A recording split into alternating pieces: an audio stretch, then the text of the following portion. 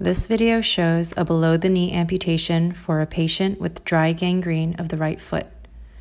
The desired tibial bone length is marked approximately 4 finger breadths, or around 10 centimeters, below the tibial tuberosity. The skin incision is marked 1 to 2 centimeters distal to this. A transverse marking envelops the anterior 2/3 of the leg.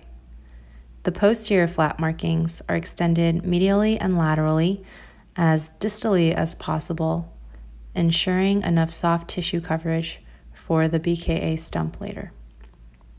The skin is incised with a 10 blade down to the fascia circumferentially. The fascia and muscles are further divided using electrocautery down to bone.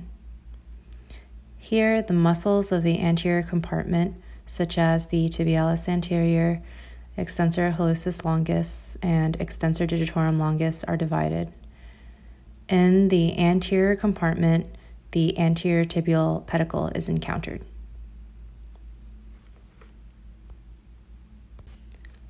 Proximal and distal control of the anterior tibial pedicle are obtained with hemostats, and the proximal end is stick-tied with 3/0 silk to ensure hemostasis of the vessel.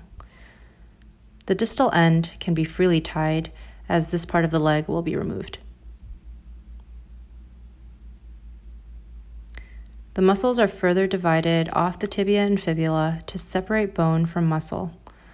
A laparotomy pad is passed through this space and can be used to further bluntly dissect off the periosteum from the tibia and fibula by pushing proximally. Bovie cautery can also be used here for particularly tough connective tissue. An oscillating bone saw is used to create the tibial osteotomy and bevel the anterior tibial surface and corners, removing sharp and rough edges. A bone cutter is used to push the soft tissues as proximally as possible. The bones are now completely separated. An amputation blade is used to free the posterior flap from the bones and anterior soft tissue. Here you can see that there's plenty of soft tissue coverage over the bone.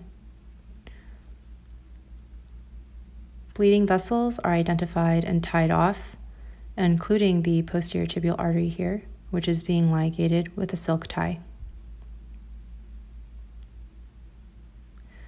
Next, the tibial nerve is identified, injected with 1% lidocaine, which is not shown.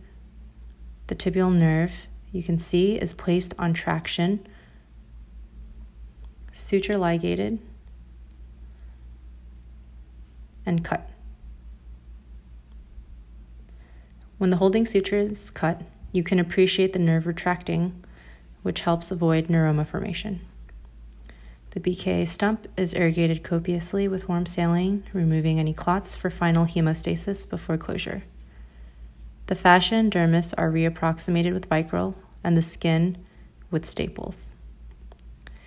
It is important to leave a few millimeters distance between dermal sutures to avoid ischemic necrosis of the skin here.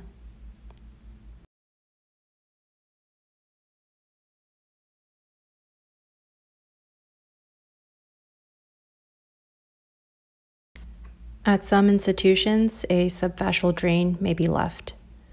The incision is dressed with Xeroform, an ABD pad, and wrapped with Curlex. This dressing is removed on postoperative day 2.